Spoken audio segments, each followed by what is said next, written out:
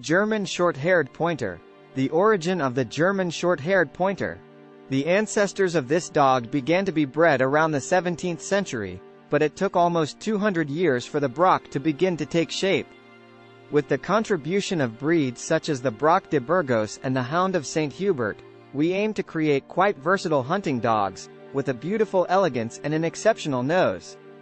Prince Albrecht of Solms-Braunfeld has greatly contributed to defining the standard of the German Short-Haired Pointer, both in terms of morphology and the skills of the animal. The studbook was published around 1897, and then dogs began to spread across the world. The first dog imported into North America dates back to 1925, 5 years before the creation of the first American breed club. German Short-Haired Pointer physical activity.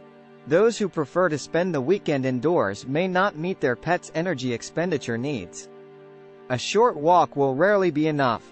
There's nothing better than a day of hunting, a great obedience session, running, a hike in nature, cycling, agility. There's no shortage of choices. In general, the so-called Kurtzar also likes to swim, although some specimens may deviate from this standard.